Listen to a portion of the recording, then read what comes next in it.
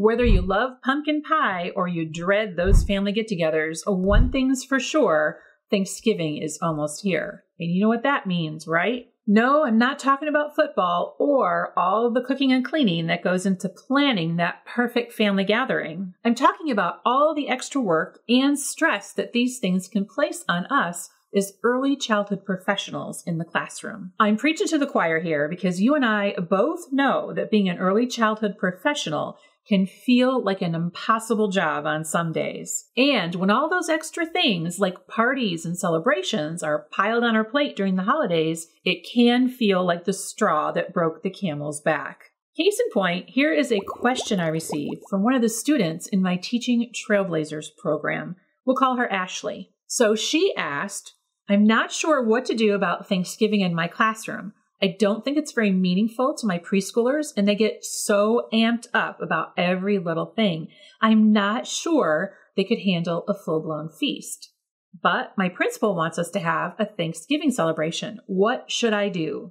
Listen, I've been in this online preschool space for more than 20 years, and I have been asked this question hundreds of times. And I'm here to tell you, Ashley, and everyone else who's listening, that you are not alone.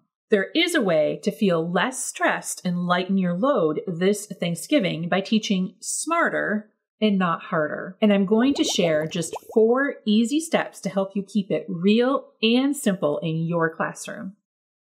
Can I be real with you, Liz? But before we dive in, let me ask you a question. Did you know that there's a reason that I named this podcast Elevating Early Childhood? It's because the title embodies everything I stand for professionally. You see, I believe that all children deserve a high-quality early childhood education. And in order to achieve that, we must first elevate the field of early childhood to the point where preschool is nationally recognized as a vital part of the educational process.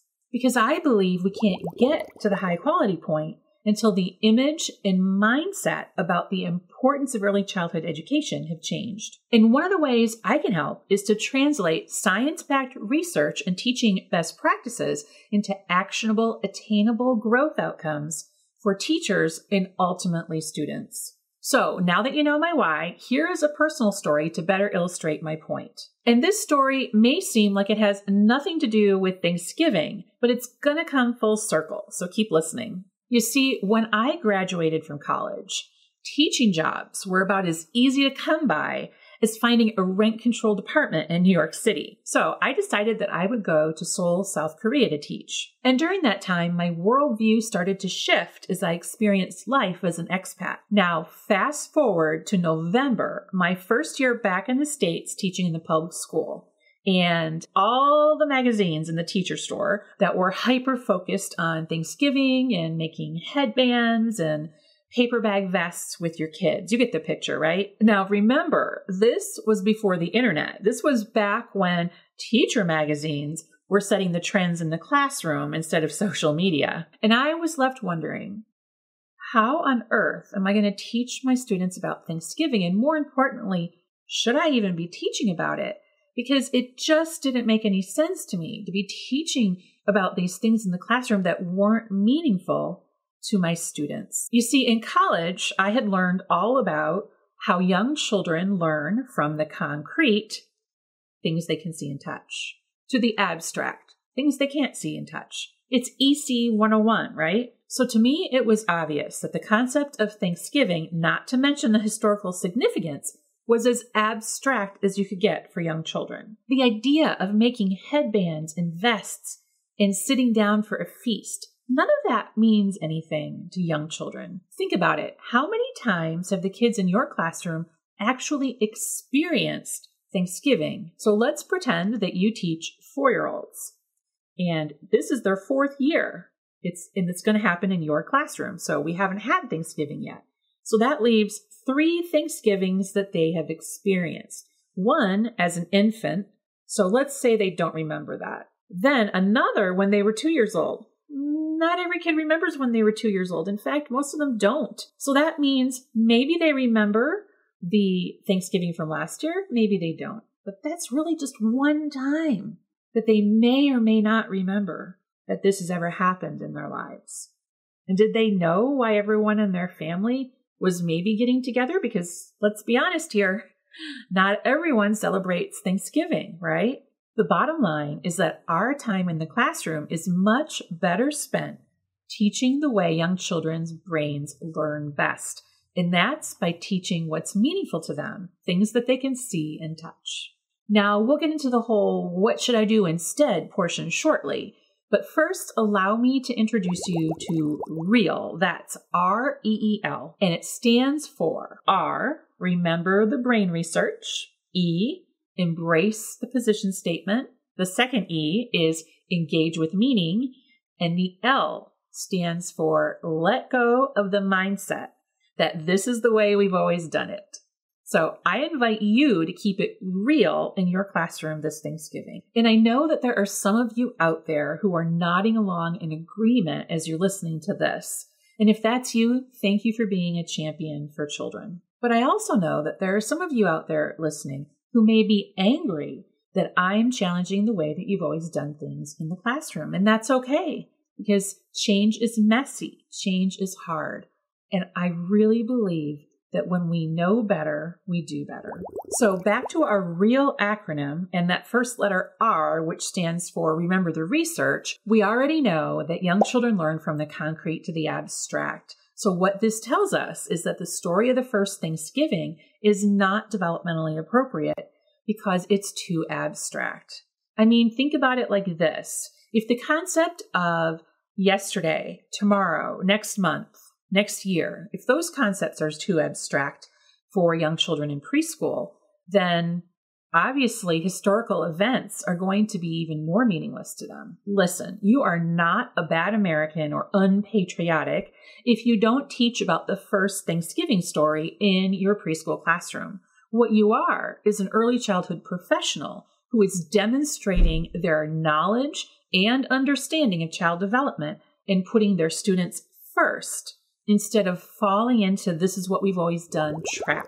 The next letter in our REAL acronym is E, which stands for embrace the position statement. And this one is proof that it's not just little old me out here advocating for a change in the way things are done in the early childhood classroom. The National Association for the Education of Young Children, or NAEYC for short, has an entire position statement on equity and diversity. In case you're not familiar, NAEYC is considered the gold standard of high-quality early childhood education here in the U.S. Their position statement clearly outlines what equity and diversity means and what it looks like in today's early childhood classroom. So I encourage you to not only read, but share this position statement with your friends, colleagues, directors, administrators, or anybody who works with young children. There's a link to it in the video description box below, along with some other fantastic links to help support a socially responsible Thanksgiving in your classroom this year.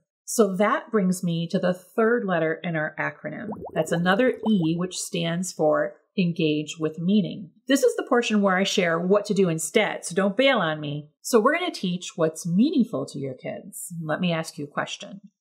Do you read books aloud in your classroom? And are your kids used to you reading books aloud? So why not read some books written by Native American authors? We do have a Thanksgiving book list, which you can find in the video description box below if you're watching. And if you're listening, go to prekpages.com and type Thanksgiving books in the search box. And we do have some of these books written by Native Americans on that list. So reading books by Native Americans is one way that you can infuse your classroom with developmentally appropriate cultural reading. And this book is written by Kevin Noble Maillard, who is a member of the Seminole Nation. And fry bread, in case you're not familiar, is a treat enjoyed by many Native American people. And it would be really fun to even try fry bread in your classroom. But it's a very sweet story about little children. And another book that you might consider reading is We Are Grateful by Tracy Sorrell, and she is a member of the Cherokee Nation. And this one is a very developmentally appropriate read aloud, talking about things that this Native American tribe that they are writing about is thankful for and are grateful for. And that is something that we talk about during this Thanksgiving season. But again, you're lifting up Native Americans, right? Instead of being stereotypical. So these are just two of the books on that book list. You can go and check out the whole list. And there's books about turkeys and stuff there as well. You can also look at Native American art with your students. So you can look at the art in a whole group lesson where you're talking about what you see and what they think it means and the colors and the shapes and all of that great stuff. Then you can put the art, with probably just a picture of it, right, in your art center for inspiration. And I'm not talking about any kind of directed drawing or anything like that at all. I'm just talking about inspiration and highlighting Native Americans as contributing to our culture through their art. Let's face it, young children are very egocentric, am I right? Things that are meaningful to them, aside from themselves, are their families and their friends. So why not talk about some of our favorite foods that we eat with our families? I like personally to sneak in a little nutrition during this time of the year and a lesson or two here and there, setting them up for success with something that I'll do later, which is my friendship salad, which we'll get to in a minute. During this time where we're usually learning about fruits like cranberries and pumpkins and vegetables like corn and wheat. So we might do a little taste testing of pumpkin seeds or cranberries and graph those results. And if you're allowed, you might have students explore cranberries, pumpkin seeds, or corn in your sensory table. Tasting and exploring will engage your students in meaningful learning about relevant topics instead of abstract concepts. So, speaking of friends, an important part of being a good friend is sharing. So we create that friendship salad that I talked about. This has nothing to do with Thanksgiving or the Thanksgiving story, and everything to do with teamwork and friendship. So basically, I ask the children in my classroom to contribute something, or if you're in a situation where that isn't possible, I gather the different supplies, I pass them out to the children, and then we all contribute to making it. You can see a picture here on the screen, but if you want real details about how it works, you can go to the blog post, which is linked in the video description below, or you can type friendship salad into the search box at Pre-K Pages. Now, none of these things that I just described to you are dismissive of history. What they are hallmarks of an early childhood professional. And that brings me to the final letter in our acronym REAL, and that's the letter L, which stands for let go of the way we've always done it mindset. Listen, there are some things we've done in the early childhood classroom for a long time because they're considered best teaching practice and they're supported by research. Take finger plays for one. And then there are things that we've done in the early childhood classroom forever just because that's the way we've always done them. We have to consider the new research that has shed light on the way young children's brains learn best. The best teachers are lifelong learners. It's just part of being an early childhood professional. We have to embody that role to its fullest.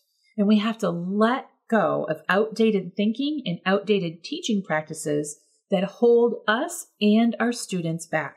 And yes, over the years, there were times when there were classes right down the hall from me that were having a giant feast. And there I was on the other side of the hall in my classroom making friendship salad.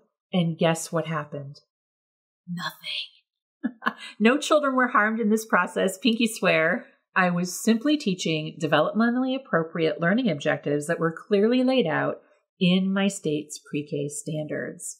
And the result? I had a lot less stress and pressure than those teachers down the hall. And that, my friends, is how you teach smarter and not harder. Now, you may be wondering, what happens if parents complain that you're not having a feast, wearing headbands or vests or something like that?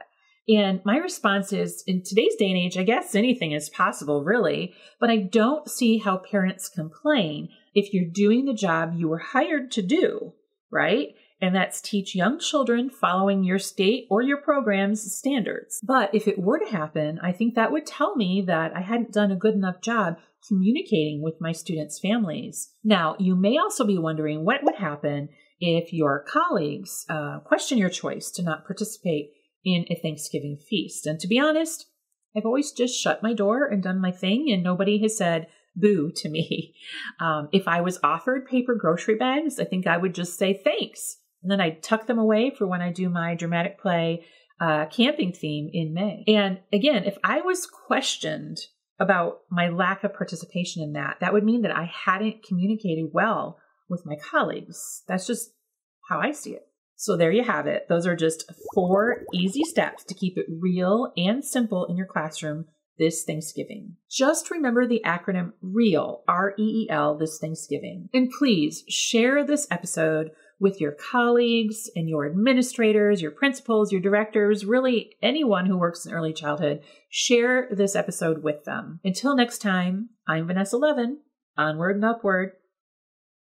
If you think these videos are valuable, you have got to come check out the Teaching Trailblazers program. Teaching Trailblazers is the place for teachers like you to get the professional development resources and support you need to thrive.